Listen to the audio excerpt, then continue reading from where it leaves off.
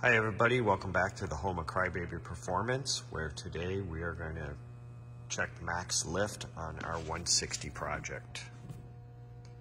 Okay, so you want to take the lash out of the rocker arm. We put a feeler gauge in between the rocker arm and the tip of the valve to take up the lash. You can also tighten those nuts to take up the valve lash as well. We have our tool here that's going to hold our gauge.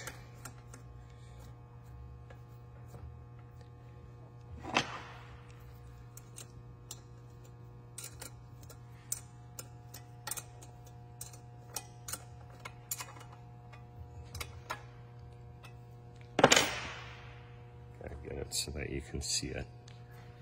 Okay, you want to set that to 0.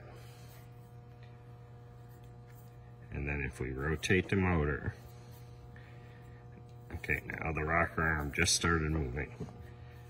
So that's 51, 52, 10, 20, 30, 40, about 41, 2, 3.5. The rule is 45. We're within the rule.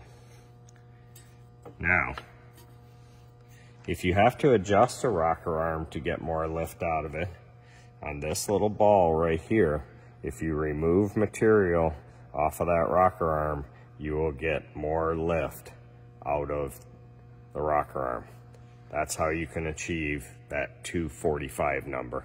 The exhaust is 255, and it has the exhaust bump in there, so once the gauge goes to 0, it's going to swing back, and then you have to go to 0 past the exhaust bump.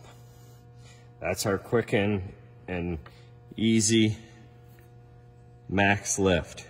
We also sell these tools. It's a very easy check to check at the track. We'll spin it around one more time so you can see it.